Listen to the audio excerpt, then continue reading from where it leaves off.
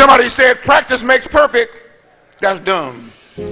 Those guys in the NBA practice 3 hours a day during the off season, and they practice 2 hours on off days and 1 hour game days. And with all that practicing, the best shooter in the NBA is now shooting 48% from the field, meaning every time he shoot the ball 100 times he missed 52. You call that perfect?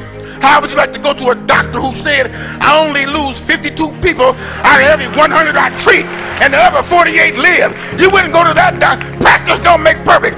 Practice makes you good. Reading makes you smart. Study makes you ready. Praise makes you happy. Fasting makes you humble. Eating makes you fat. But prayer makes perfect. Prayer makes perfect. If you want to see perfection, then you better pray.